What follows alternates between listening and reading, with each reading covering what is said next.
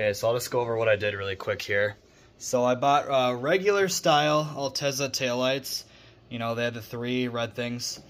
I popped this out. I got an amber 3-inch reflector from a local hardware store, or Northern Tool Equipment actually.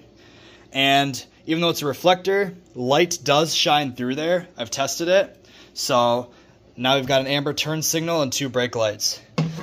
I stuck these halos on here, 2 red, 1 yellow, measured and ordered the appropriate sizes. And in the back here, I'm going to wire all the red or positive leads together, all the negative together. And then the plan is to just run it off of the running light wire, so the low filament wire. I believe the green and white is a flasher signal or a high voltage for the high filament bulb. So this will be for brakes or for turn signal or for hazards. But I'm going to cut into this other wire for the low filament, so whenever I turn on the running lights, the halos should turn on. Alright guys, turns out I'm kind of an idiot. I tapped in the wrong wire. So I'll show you this wiring harness here. All the negatives are tapped into the, you know, the one negative like they should be. But I tapped into this solid green wire and not this green with white. And I feel kind of like an idiot for that because it's actually the other way around. So anybody trying to copy this, the green with white is the running lights. The solid green is brake lights. So when I flip on my running lights, I just get the regular bulbs there. So I'll turn those off. But then put my foot down here on the brake. So I'll have to switch that, but they do look pretty damn cool. They're pretty bright for running lights, so I might need to throw a couple resistors in there, at least for the amber LED, because that is bright. Alright, so I've got them in working correctly. The last thing I have to do is splice into the harness to get the turn signal to work properly. There we go. Ignore the class of 2024. Graduation is just a couple days ago. But for running lights, dude, those are sweet. I love them. They're pretty bright at night, but I do have the center that lights up as a brake. I'll show you real quick. So for right now, the middles are gonna flash. Like the middle brake lights are working as hazards. So I have to change the wiring on the car for that, but you know, I love that. So now I'm gonna go over the splices you need to make inside the car's factory wiring to get these to work the way you want them to. So first, you gotta lift up the center console and get behind the radio. There's this flasher relay back here. Usually it's mounted right up there. And on this plug, there is a solid green wire. I believe there's 2 of them. You're just gonna cut the one that's closest to the center clip here.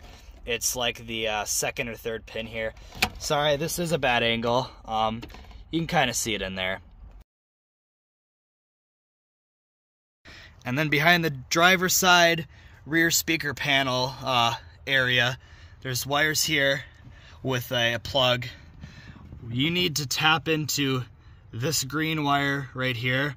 This is a solid brake signal, I believe, for the 3rd brake light on the rear windshield, the high mount. You're gonna put a wire running from here. So remember now, this is just a solid brake signal with no flasher in it. You're gonna run a wire into the trunk, and it's a yellow wire in my case. So we'll go look at that real quick. What I realized, you're not like splicing into this green wire back here, you're adding a wire. Because this is a brake signal wire, so it comes up from there and it goes up into the hatch and into that 3rd brake light up there. So now you have this yellow wire in the trunk here. You're gonna need to make a cut into your factory taillight harness, which I know is bad.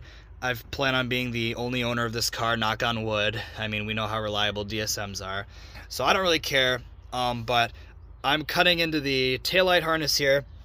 There is a gray with blue wire and that corresponds to this pin right here that's by itself. There's these two, and then there's a pin by itself, which, if we remember from our taillight assembly, is the solid green, or the flasher signal, or the high voltage, you know, lamp. So now we have this live brake wire that is going into the plug, and that's going to light up the solid brake lights with no flashers or anything. Run a second wire off of that. That's going to go over here to the other side. On this side, it is this gray and red. I'm going to cut into it right here because it's easier, but if you follow it, it goes up to this plug here. And then what you need to do is, since we cut that gray with blue wire, there's two sides.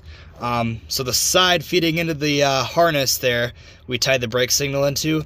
The other side, we're going to run a new wire, because I believe this one is still live. This will still be a flasher signal. Run a new wire, different color helps you stay organized. Run that new wire up into your outermost bulb, which will be sitting here as our amber bulb. I'm not a mechanic or an electrician, I'm just some kid, so I still got to finish this up and see if it works. And I'm trying to make this tutorial as easy to follow as possible and really explain what each of the wires do, because all the stuff online I found, I could not understand it. I had to read a bunch of forums from like 20 years ago and watch a couple of videos. So I'm gonna finish this up, test it out. Okay, quick test here with the flashers going, the hazard lights. The bulbs do flash. And one more thing, since I'm going to be running all LEDs, I'm not going to wire in a load resistor for the brake lights, but I will do one just in series with this power wire for the bulb here, just so the LED turn signals don't hyper blink, because I have that on my other car. I hate the look of it. As you can see, foot on the brake pedal down there, press the brakes, brake lights light up. I know I'm missing a bulb, I just got to throw a bulb in. Turn on the running lights, or the parking lights, those turn on, brakes, nice and bright. I did have to put LED bulbs in because those halos are bright. And then I'll turn on the hazards. And I don't have the bulbs for them in, but you can see the bulb over there in the corner flashing, and the brakes, so yeah.